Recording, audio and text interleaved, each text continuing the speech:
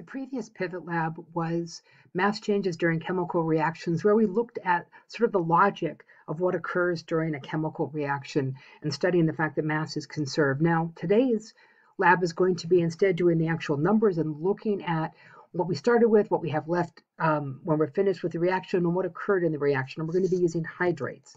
Now, a hydrate is a hydrated salt, and that means that there are waters that are physically inside the ionic compound. It's still a nice solid, but they do have waters on the inside of it. How we name these is we name them by the name of the compound, followed by the number of waters using the Greek prefixes, so mono, di, tri, etc. And they're going to ask you some questions on how to do this. If you want to continue on at any point in time with the lab, you're going to have to submit your answers. I'm going to submit wrong ones because why not? And so we're going to do the actual experiment. So to do the actual experiment, you're going to press the start button. Now you're not going to need any tools in this reaction. It's just going to go for you. Now what you're going to need to do is keep track of what everything weighs. So when you start out this reaction, make sure that you're keeping track of the mass of everything involved. So I would advise stopping and recording the mass as you go. So 1.586. Now we're going to take our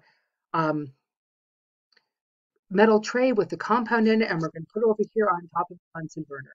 And as we do this, the color of the compound is going to change. It's going to change because the reaction occurred. All right, so again, pause the video so that you can record the mass of this, and they're going to take and they're going to heat it up again to make sure that the reaction is actually finished.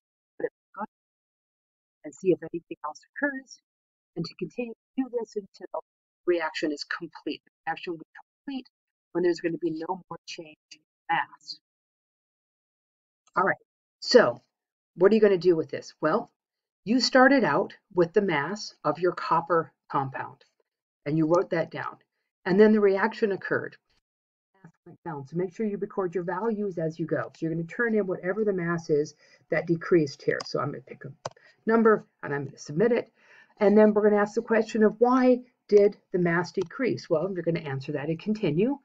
And then once you've got the mass that decreased, well, if we think about this, the only way that this could take and change mass would be if the waters that were inside of that ionic compound were released when the heat was added. So your job is to figure out how many moles of water were released, what happens when you have what you have left, and then what the ratio of the waters to the copper sulfate are going to be.